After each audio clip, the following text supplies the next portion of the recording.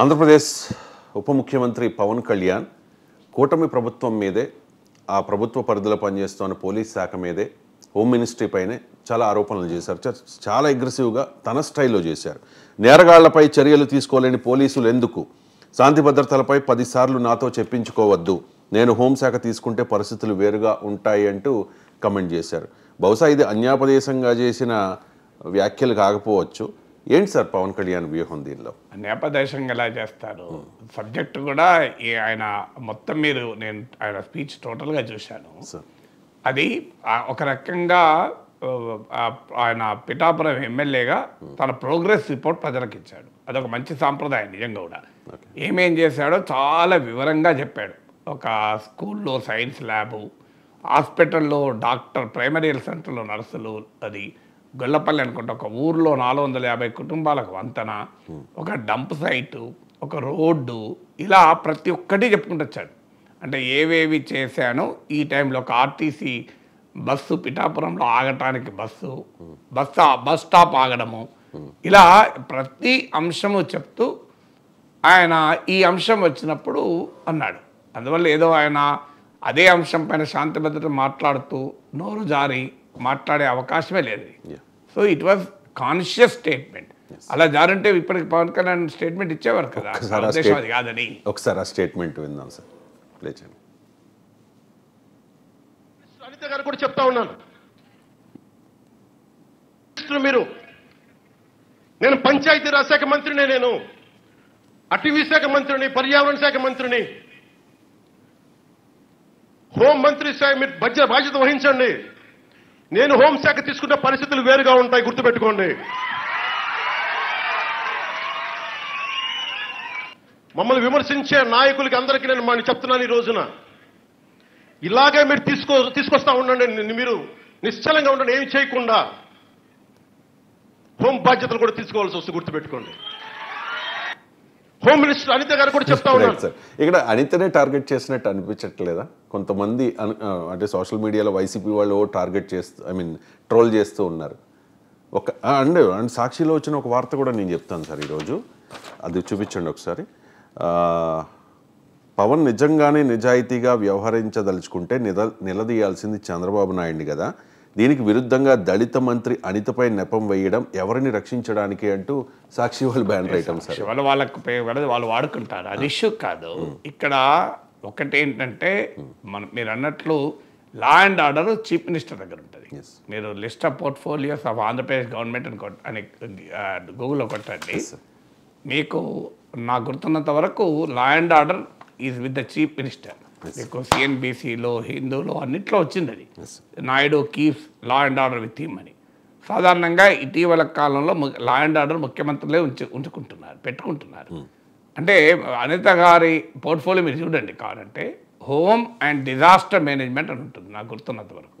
Home and law and order ఉండదు, you can verify it. అంటే law and order ఆమెకు సంబంధమే లేదు, ఆమె షాకే కాదు. ఆమెను ఎలా అంటారు? మీకు సింపుల్ క్వశ్చన్. ఆమె దళిత మంత్రి, అది ఇష్యూ కాదు. దీంట్లో కాస్ట్ కోనంత సంబంధం లేదు. ఇది కావాలని ఈ సాక్షి వాళ్ళు రాయడమే. కానీ ఫండమెంటల్ క్వశ్చన్ ఏంటి? లా అండ్ ఆర్డర్ ఎవరి చేతిలో ఉంటుంది? ఇది పవన్ కళ్యాణ్ ఏ కాంటెక్స్ట్లో తన ఫ్రస్ట్రేషన్ వ్యక్తం చేశాడు? నేరస్తుల్ని పట్టుకోవడం లేదు, పోలీస్ శాఖ పనిచేయడం లేదు, ఎందుకంటే డీజీపీ కూడా చెప్తున్నానని కూడా అన్నాడు. సో ఐపీఎస్లా మీరు అన్నాడు. అంటే లా అండ్ ఆర్డర్ ఇటీవల కాలంలో జరుగుతున్న అత్యాచార ఘటనలు, మమ్మల్ని ప్రజలు తిడుతున్నారు అని పోలీస్ అధికారులను, ఇంటెలిజెన్స్ అధికారులను కూడా అన్నారు, ప్రజలు మమ్మల్ని తిడుతున్నారు అని. సో ఆయన దేనిపైన తన తీవ్ర ఆక్షేపణ, ఆయన ఆక్షేపణ క్లియర్గా లా అండ్ ఆర్డర్ ప్రాబ్లం పైన ఆయన ఆక్షేపణ. కానీ law and order minister Anitha కాదు. That is the fundamental question కదా సార్. ఒకసారి పోర్ట్ఫోలియోస్ లిస్ట్ చెప్తూ ఉన్నాను సార్.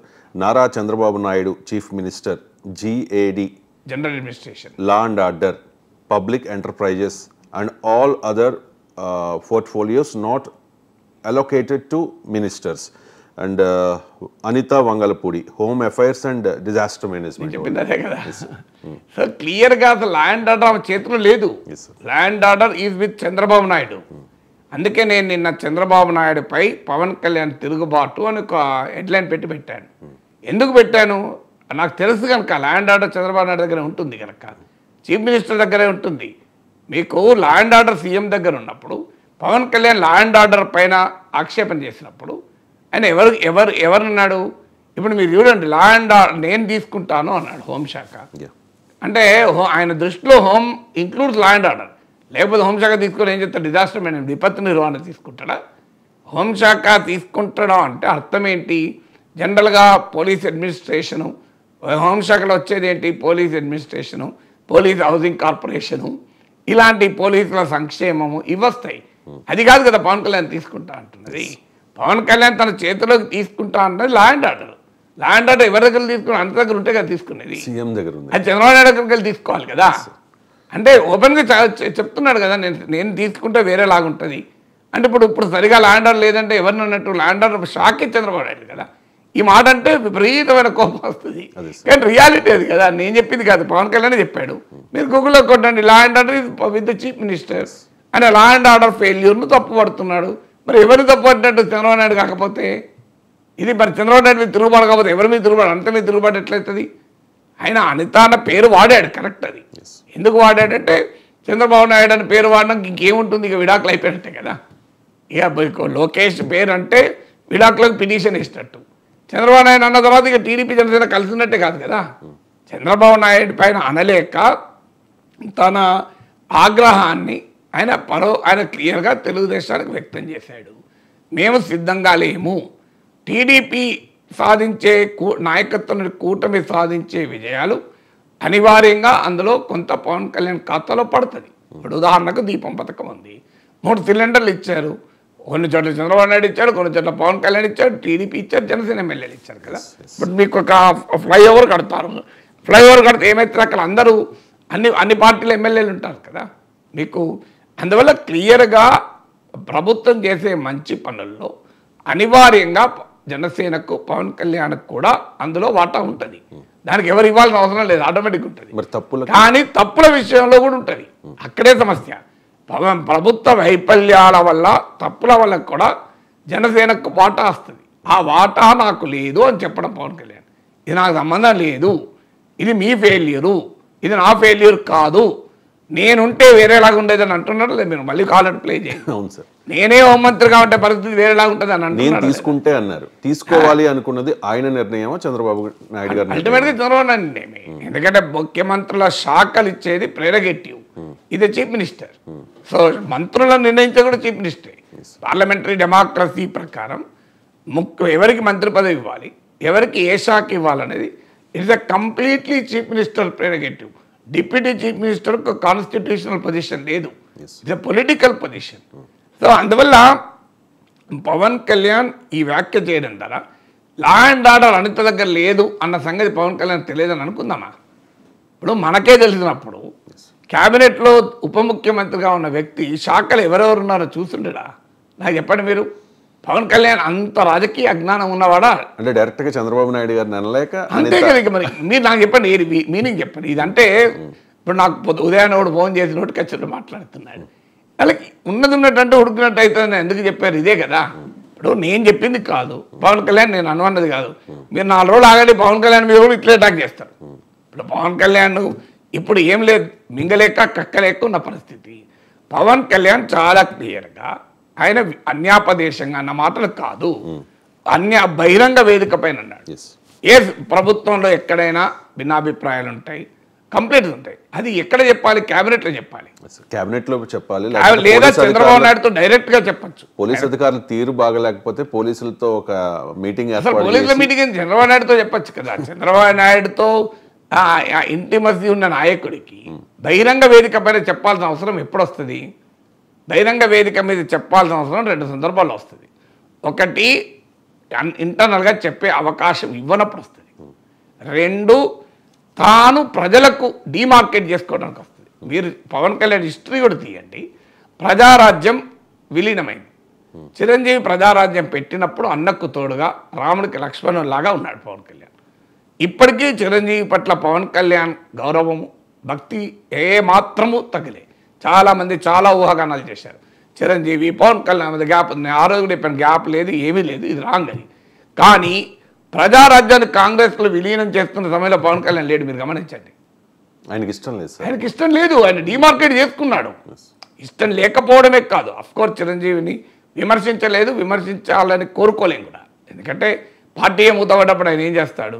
కానీ అది ఎంత లాభమైంది పవన్ కళ్యాణ్ కంటే, ఇవాళ ప్రజారాజ్యాన్ని కాంగ్రెస్లో కలిపారు అని చిరంజీవిని అనగలరు కానీ పవన్ కళ్యాణ్ అనగలరా?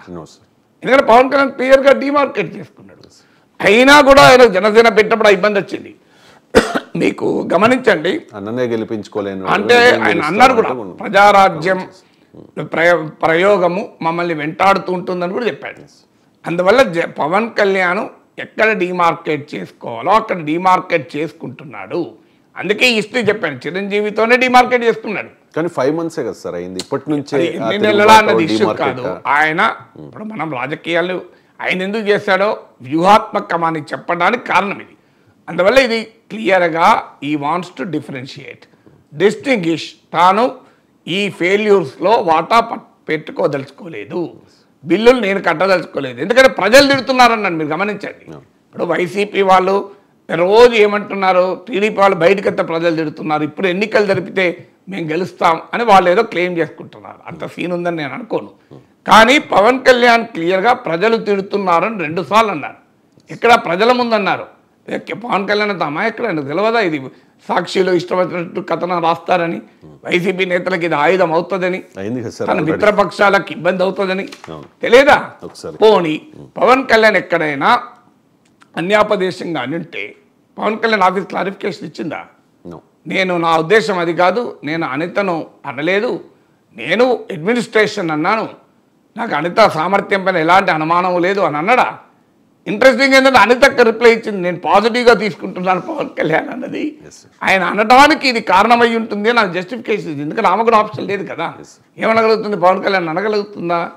సో అందువల్ల మీరు క్లియర్గా పవన్ కళ్యాణ్ వ్యూహాత్మకంగానే ప్రజల ముందు తనకు సంబంధము లేదు, I'm not going to share the failures of it అని చెప్పడం.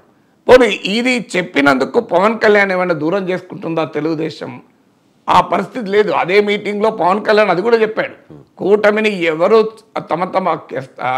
కొంతమంది నాయకులు తమ స్వార్థం కొరకు స్నేహాన్ని జడగొట్టాలని చూస్తున్నా, సాధ్యం కాదని కూడా చెప్పాడు.